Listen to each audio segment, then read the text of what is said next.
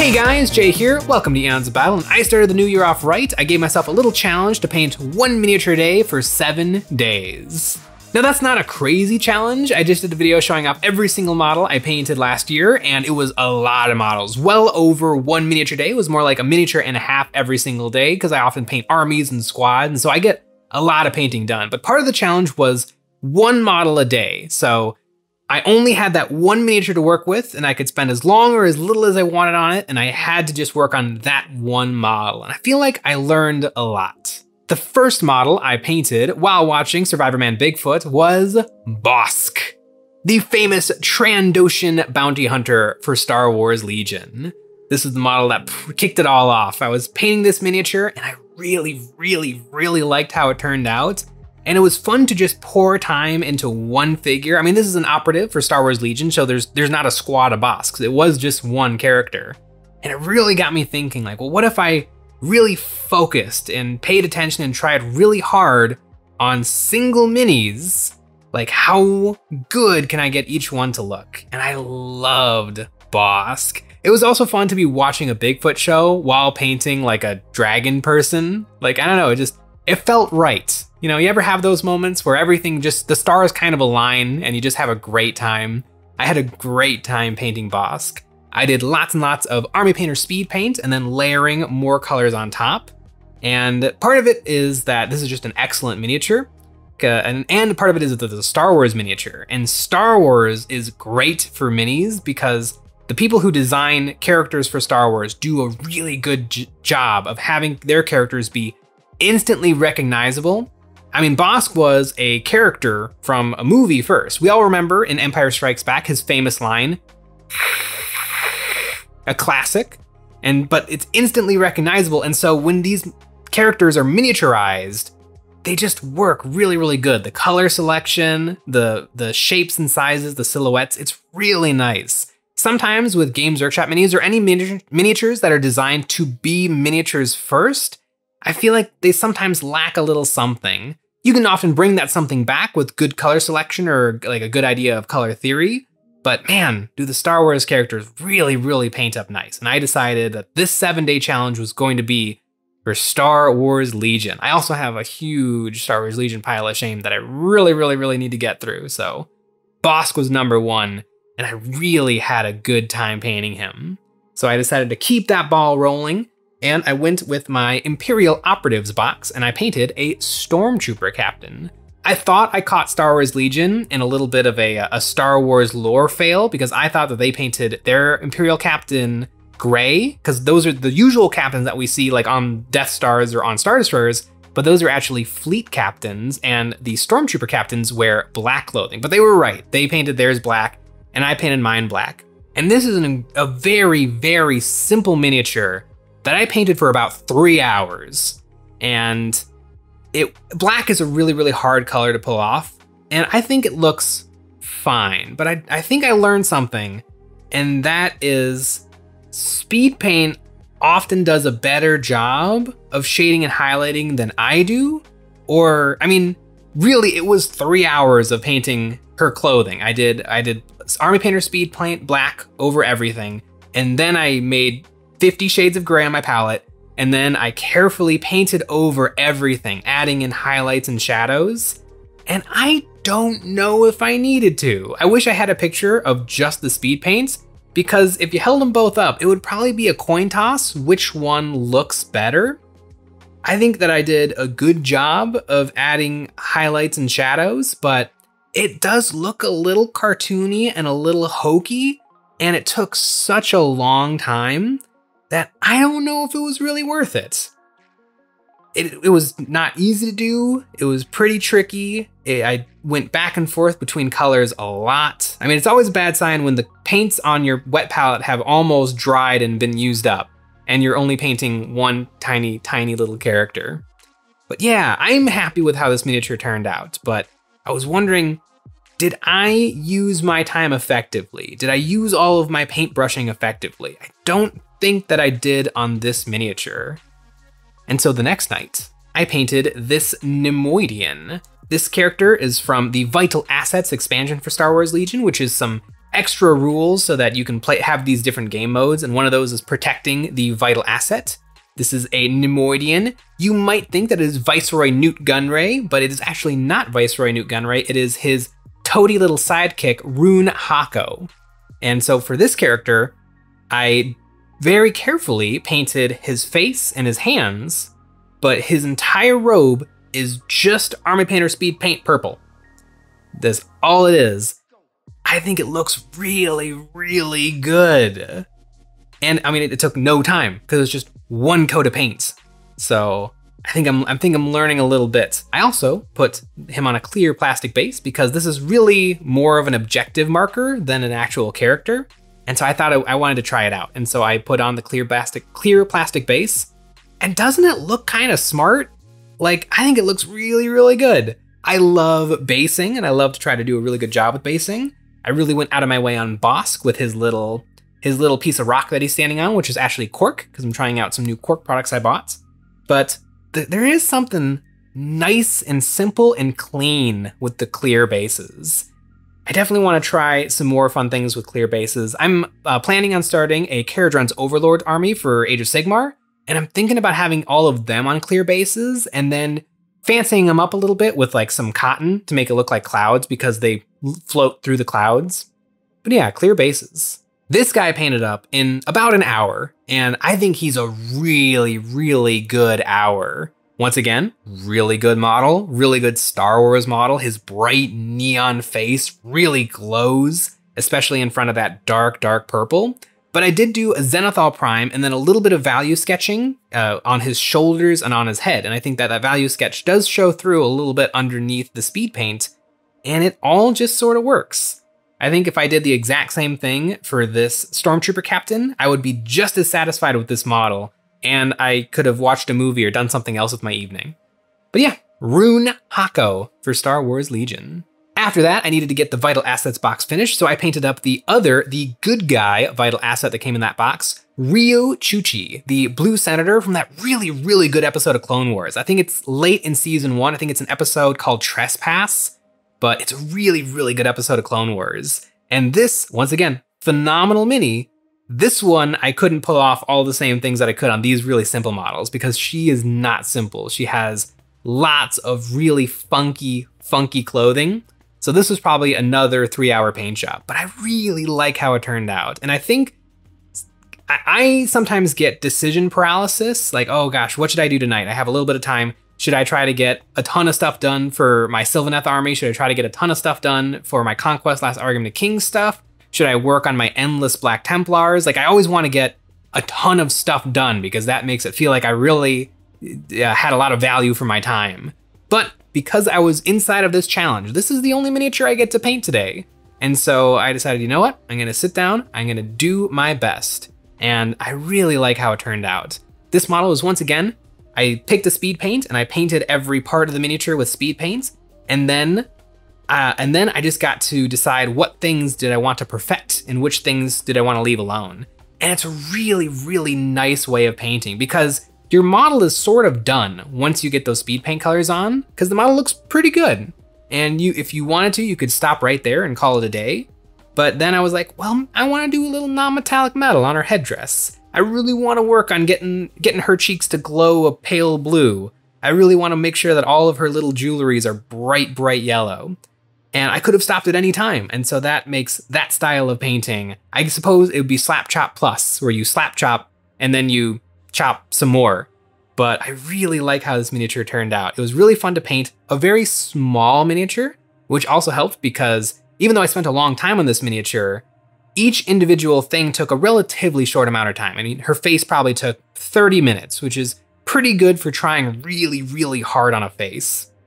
And again, really smart looking clean plastic base that is getting fingerprints all over it. Okay, I'm starting to see some downsides, but after that, I was feeling really, really jazzed and I had some droid models. And so I painted this Imperial Astromech.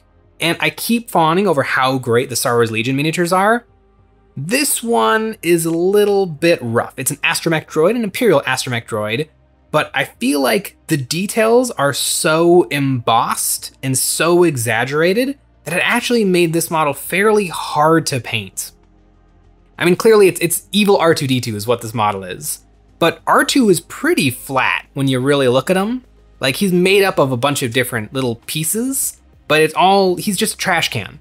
But this guy, every single little detail on his head and on his chest is so tall and standing so proud that I really had to be careful, and washes and contrast paint did a little bit more than I wanted it to do.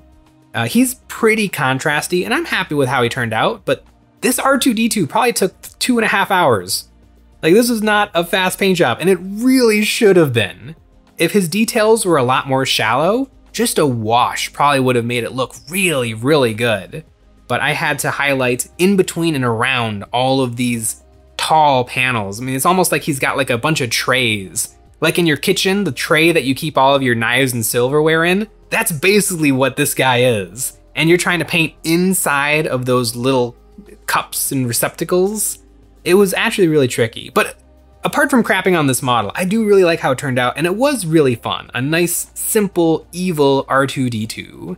I felt really good, because every single day I had a finished miniature that I could put on the shelf and admire. And I have a spreadsheet of every model that I paint so that I can actually keep track of some things. And it felt really good every night to just open up that little page and add, Star Wars Legion Astromech droid, one miniature, put in the date. It felt really, really good. And yeah, good old Astromech droid. But I actually had another Astromech droid because 2 of them come in that same box. And this is the Imperial Medical Droid. And this model was a really, really quick paint job. Mostly because it's just black gray. So Army Painter Speed Paint black gray on everything. But I did do some fun. I painted the Imperial logo on its head. And I didn't paint that. Well, I mean, I technically did paint it. I had a tiny, tiny, itty bitty Imperial stencil from a company called Home Hobby and Hyperspace over on Etsy. And I put that on there, and then I ever so carefully airbrushed on the red. It was easier to do than freehanding it for sure. But I think when you get really, really, really small like that, you don't want to put it on a round surface like the top of this head or like a Space Marine shoulder pad. It was tricky to do, and it definitely worked, but I did have to do a fair bit of repair work to make sure that everything was exactly how it should be. But other than that, it was a really, really fun paint job. I did a little dry brushing, which I am ever so slowly getting better at doing. But, because I only had this one model to paint that night, I was like, you know what? Let's just try to dry brush.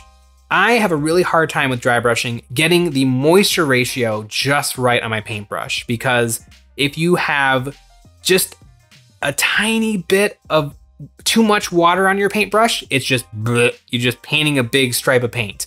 And if you have just a little tiny bit too little moisture on your paintbrush, the paint dries in the paintbrush and you get just this dusty, chalky look, which is fine for like bases. I mean, I dry brush all the time, but usually it's that chalky, dry brushing.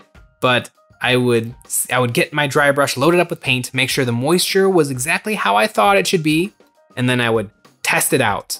And if my test was wrong, I would clean the whole dry brush off, load it up with paint again, and try again. And so this model took a long time to paint just because I was forcing myself to dry brush correctly.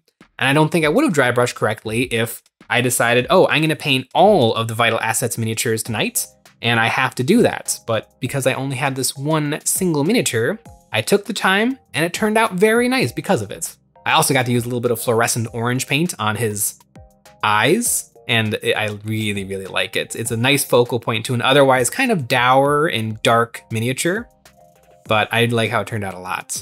And again, this was day 6. I was really, really happy with my progress so far in the year 2023. And so I went and I grabbed the model that I bought, 6 months ago, 7 months ago, a model that I immediately took home. I put it all together and then I put it away because I was terrified of painting this miniature. I finally painted Sabine Wren. Sabine Wren from Star Wars Rebels. Not my favorite Star Wars show, but some of the characters are really cool. Sabine Wren, if you've ever seen Star Wars Rebels, the most obnoxious color scheme probably in all of Star Wars. She's an artiste, and so she has all of this free-handing stuff all over her armor. This was like a 6 or 7 hour paint job. And this model is like an inch tall. It's an incredibly small model, but I said I was gonna paint a miniature every single day. It's day 7. I can't call it quits and not finish. I have to get this miniature done. And so I sat down and I did it. And you know what? It turned out really, really nice. And now I have Sabine Wren as an operative for my Star Wars Rebels army. And I'm really excited to get to play with her in game. But man, this was an absolute lesson in freehanding. And it's a good lesson. It's always good to practice and to do more things. And that's really what all of these miniatures was practice. I mean, I also got to get all my toys done and I'm really happy, but I got to practice painting. And that was what I really, really liked. Again, all of these models were speed paint and then more paint applied on top. To the point where I don't know if there's any bare speed paint left on this miniature because I just decided to go in and fix and perfect every single thing on the model. Probably on the base, there's a fair bit of just regular old speed paint showing, but I really, really like how it turned out. And it wasn't like a miserable 6 hours of painting. I was enjoying it because every single new thing on this miniature was a new challenge. Her checker pad shoulder, her shoulder that has like a little picture of an owl on it, like a tiny picture of an owl on a shoulder pad that's the size of like the head of a pin. Her blue hair that turns to like a light green hair. Her backpack that has wings painted on it.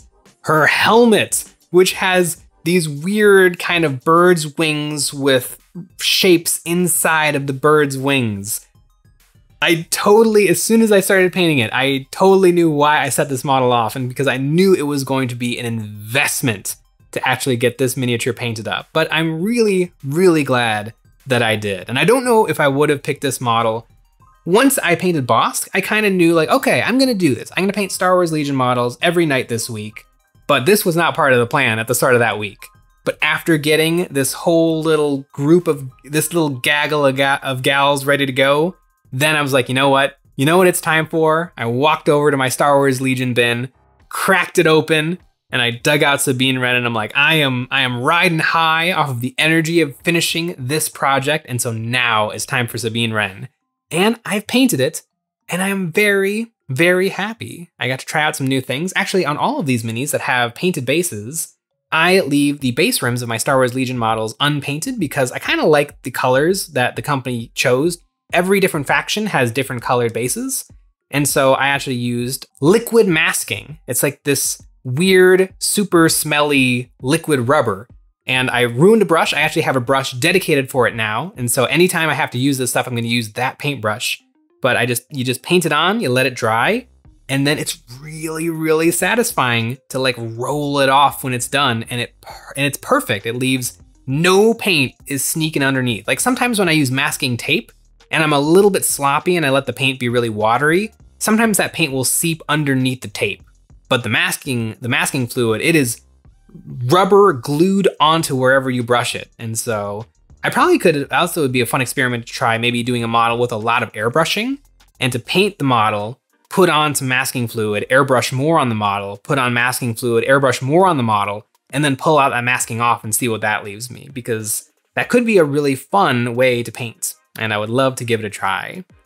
But yeah, Sabine Wren, 7 days of painting, 7 miniatures done. And it's not amazing. Like I could have probably just one day this week painted up 10 Space Marines and had more physical models done than this.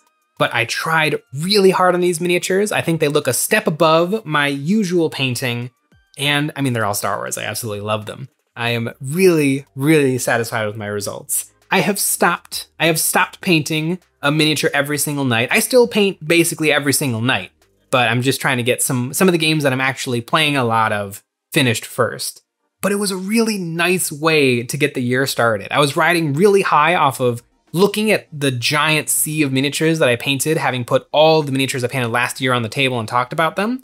And so I wanted to make sure that the next time I do that at the end of this year, I can be like, I had a great start to this year because I painted every single night and I have 7 lovely models to show for it. If any of you out there are looking for a fun hobby challenge, or you're maybe in a little bit of a painting rut, or you just want to improve your painting, I would absolutely challenge you, find 7 miniatures, maybe different types of miniatures, maybe something that you don't usually paint, or models that are a little bit more detailed that use different colors that you're not used to, and just give each one maximum effort.